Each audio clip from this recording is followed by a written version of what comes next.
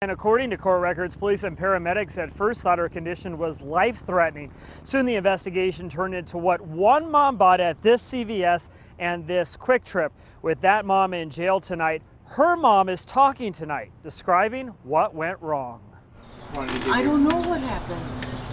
I don't even know where my daughter is. She's in jail. Sinette Eckhart does remember that night in late May, though. The night a 15-year-old got really sick while over at this house. When I come home, I said, what is going on?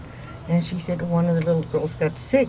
I thought she just got sick. Court records say the girl and several friends, also teenagers, drank whiskey and rum that night. My God. Like I said, I just heard that there was a sick girl, that's all. According to those same court records, 34-year-old Melissa Bardwell, Eckhart's daughter, purchased the whiskey at this CVS and then bought cigarettes at this Quick Trip across the street. She wants to be friends with these teenagers. I don't.